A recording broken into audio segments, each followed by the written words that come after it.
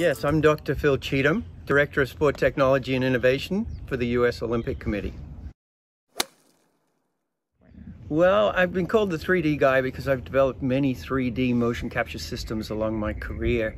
And 3D is more important than 2D. 2D is helpful, but not many motions are very linear. There's a lot of rotational type motions. And when it's a rotational motion, you have to use 3D. 3D means X, Y, Z. And so it's much more accurate because we move in a 3D world. Well, you think about the kinematic sequence, which is the transmission of energy and speed from the ground to the club. And the golf swing is very rotational and some linear as well, so it's a mixture. So the kinematic sequence measures the rotation speed of your hips, rotation speed of your shoulders, swing speed of your arms, swing speed of your club. And we want to see a direct sequence of accelerations and decelerations. That can't be measured in 2D.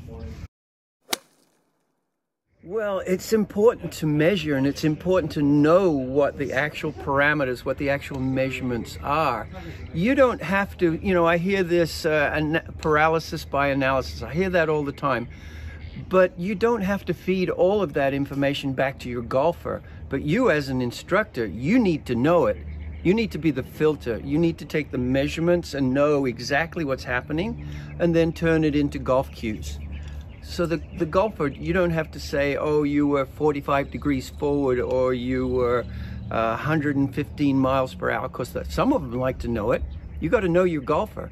If your golfer likes to know the numbers, fine. But if they don't, convert it to teaching and instructional methods and drills.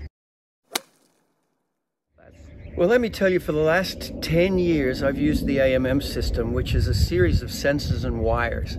So it's very, very accurate, but it's very restrictive. And it takes a long time to set up. And so in some respects, it becomes impractical. And in fact, that's one of the reasons that AMM is not around anymore, because it was very difficult, time-consuming to use. So I want to be able to liberate 3D. I want to democratize 3D. And to be able to do 3D just from an iPhone, literally rock up, set your iPhone up, film your swing, and get a 3D analysis, to me is amazing.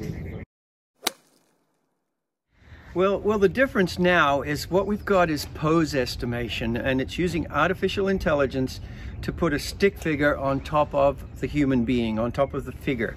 So it's very exciting now that we can actually track the motion of the human just using video and artificial intelligence.